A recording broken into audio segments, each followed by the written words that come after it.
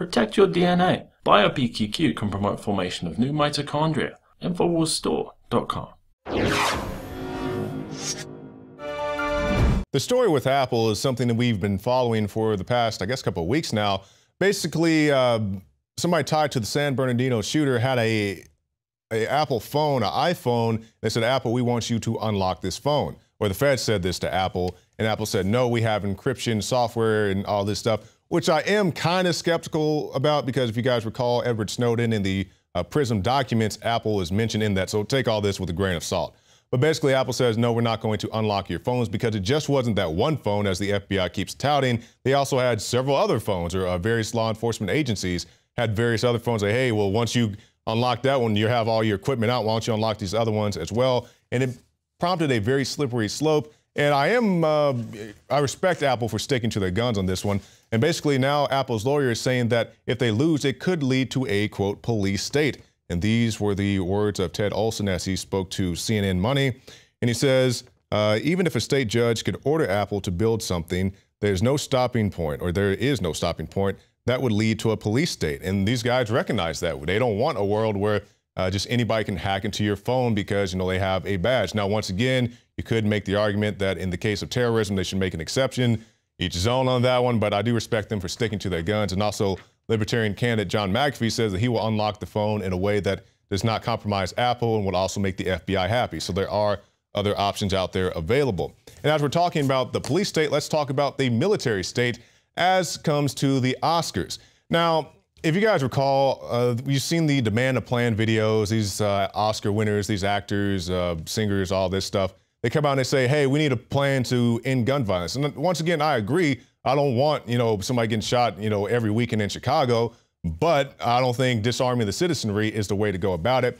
But just to let you know, when you see these guys in the videos and all this stuff, Demand a Plan, this is what they have to work with. Oscar security will be like a military state. And they're saying basically they don't have any credible threat, but they will have bomb-sniffing dogs, bulletproof vests, tactical gear, and the most sophisticated surveillance equipment, keeping the people safe at the Oscars. And this also dovetails with the security they had at the Golden Globes, where, let's take a look at these photos here. They had heightened security at the Golden Globe because of terror attacks or whatever else. And there's one in particular, it's the guys on the red carpet with the dog. So when you go to the Golden Globes, you go to the Oscars, this is the type of security that they have, right? It is somebody's job to keep them safe at the Oscars. And I'm not talking about, Paul Blart Mall Cop. I mean, they got full battle rattle guys ready to go if, lo and behold, ISIS shows up.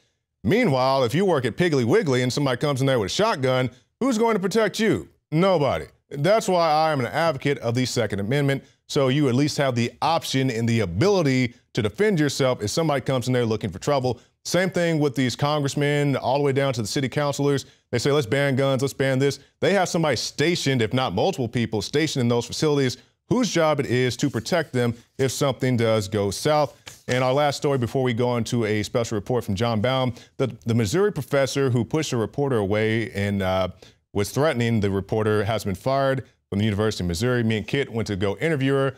Not surprisingly, she was unavailable for comment. And I want to say, put on these glasses or start chewing concrete. I have come here to chew bubblegum and kick ass. And I'm all out of bubblegum. Time to take a stand, boys. I'm Alex Jones, and like Rowdy Piper, I have come here to chew bubblegum and kick globalist butt. It's time for all of you, the Infowars, and myself included, to take our fight to the next level and to help the public put the sunglasses on. The metaphor for expanding your awareness, researching what's happening, and admitting that there's a global elite establishing a planetary tyranny.